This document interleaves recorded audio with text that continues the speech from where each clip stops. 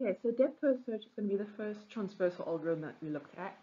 And the whole idea behind it is basically in its name.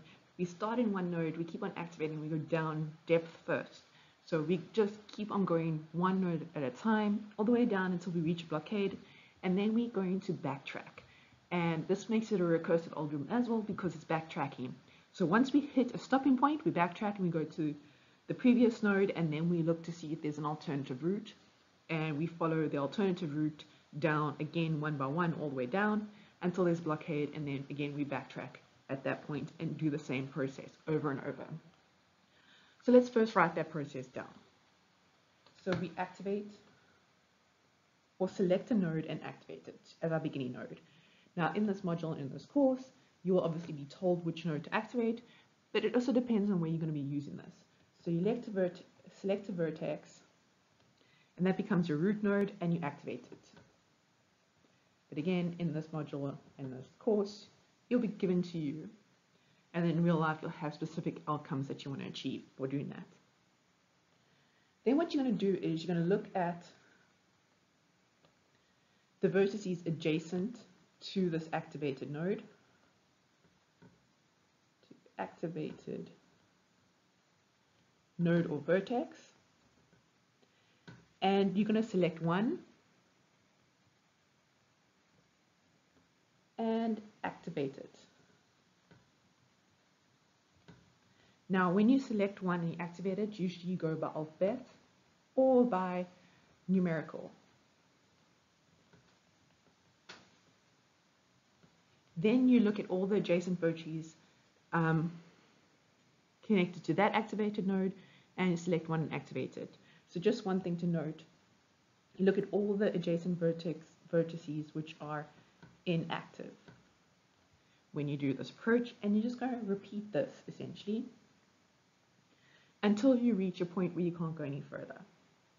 When you reach a point where you can't go any further, you're going to backtrack. So continue until no more vertices can be activated. Then you backtrack to previous vertex and perform search again.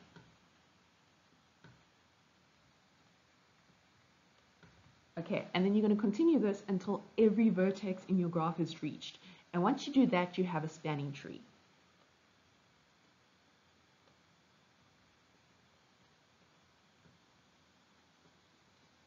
Vertex is reached. Okay, so let's actually just jump straight to examples, because examples really clear it up for you and you've seen how it works. Okay, so here we have an example, and this graph is actually a spanning tree. You can go ahead and check it. The idea is it doesn't have any cycles and stuff, so it really is a tree, so it is a spanning tree of itself. But again, this is just to show you the process on how exactly to go about the algorithm, and then we'll do another example where there is a cycle involved so that we can see very clearly that by performing this algorithm, we get a spanning tree out.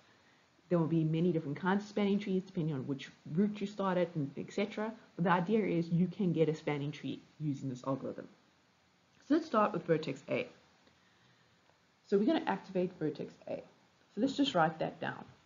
So what we're going to do is when we write down our depth first search trees, we're going to order our vertices by when they are activated.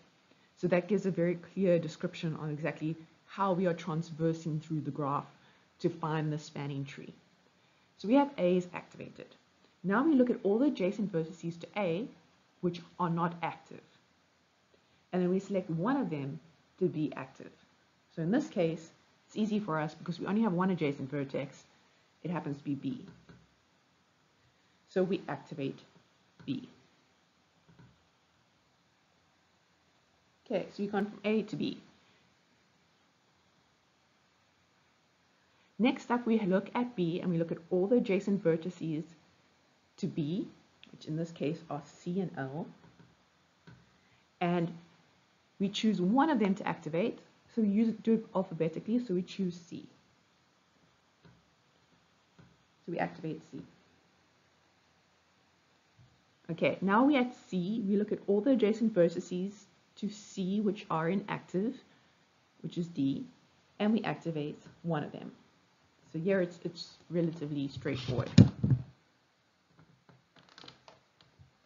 Okay, so we activate D.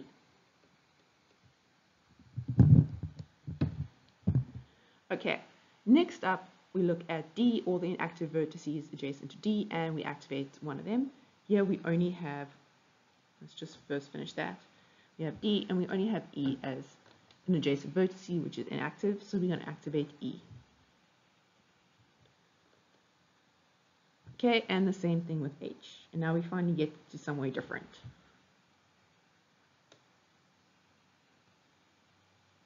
Okay, now at H, look at all the adjacent vertices to H. So it's J and G.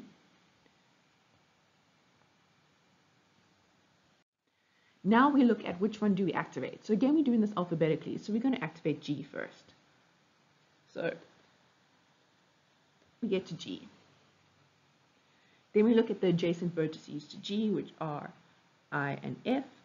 And we activate again by alphabet. So we activate F first. And now you can see when you look at F, there are no adjacent vertices to F which are inactive. So we have to backtrack. So now we backtrack. So we go from F and we backtrack to G. So now we're at G again and we look at all the adjacent vertices connected to G. So here we have I, basically in that situation. So we select I to be active. So we select I to be active. Okay. Then we're like, we had another blockade because we can't go any further because there are no adjacent vertices to I which are not active. So we backtrack again. So we backtrack back to G. There are no adjacent vertices by G which are not already active. So we backtrack again further. So we backtrack to H. Now we look at H. What are the adjacent vertices to H? That's J. So we activate J. So here we have J and then we activate J. I realized I used a color I really shouldn't have used there. Okay, so then we look at J and we activate K. I just want to change the colors up here. So that you can see it's a different situation that we're doing here. Okay, so we have J and then we have K. Now we're like, okay, we have no more adjacent vertices to K which are inactive, so we have to backtrack again. So we backtrack to J, again there's no adjacent vertices that are inactive, backtrack to H, backtrack to E, backtrack to D, backtrack to C, backtrack to B, and then we can activate the L. And then we are done. Now, again, you are looking for a spanning tree, and when you write this down, or when you write down how exactly you would have found your spanning tree in regards to the depth first search, you will list the order that you transversed the vertices. So you would say A, B, C, D, E, H, G, F, I, J, K, and L. Now we're going to go on to the next example, which is going to show you a little clearer the situation that you will get a tree out of it, a spanning tree. So this example is going to give you a clearer depiction that it's going to give you a spanning tree when you perform the depth first search, because the previous one was already a tree, so you didn't really necessarily see what was the point. Again, I promise you that these algorithms are used elsewhere as well, so it's a case of it's not just for spanning trees, it's for other things. So in this example, let's use E as the starting vertex. So you're going to start at E, so you're going to activate E. So you've activated E, so now we're going to need to choose essentially vertex, or look at the adjacent vertices. So let's actually just write everything down. You don't have to write everything down. This is just to, again, get through the process. So E is active. The adjacent vertices to E are B, F, and H. Okay, so we have B, F, and H. Now, usually we go through alphabet, so we choose B as the next active vertex. So we've activated the vertex B. Okay, so now we're going to go again. What are the adjacent vertices to B? They are A and C. So you have A and C are your adjacent vertices. And just to be even clearer about this, now with A and C, which one are we going to select? We're going to select A. So A comes next, so let's activate A. Again, you don't have to do that table situation. You can just do it on your graph and write down the order that you're hitting it. It doesn't make a difference, it's up to you. So A, we look at the adjacent vertices to A. There's just one, there's D. So that's the next one to be activated. And then we do the adjacent vertices to D, which are inactive, and that's G. So you'll notice occasionally I'll point out that we look for the inactive adjacent vertices, because the whole idea of the depth first search is that you try not to visit the same vertices again. So in this regard, you're only going to activate from the inactive vertices, because you've already then covered the ones that you know are activated. So again, inactive vertice of D that's adjacent to D is G, so we activate that. And we continue on. Here it's going to be a case of H, and we activate that. And now this is going to be a little bit clearer in regards to how do we go about it. So remember, the whole idea is we're creating a spanning tree, and that is also why we don't join or link up the activated vertices. Because if we had to activate E now, well, if we had to connect it to E, you would end up having a cycle. And remember, trees don't have cycles. So again, just a reminder of the process. You only look at the adjacent vertices which are inactive. So in regards to H, the only inactive one is I. And you know that if you had to connect H to E, you create a cycle, which is obviously not a spanning tree because it's not a tree. So just a reminder. So we have I, so we activate I. Okay, and now we go to F because it's the only inactive adjacent vertice to I. So we activate F. And again, we have the situation that F is adjacent to E and C, but E is already active, so we only have C left. So we activate C.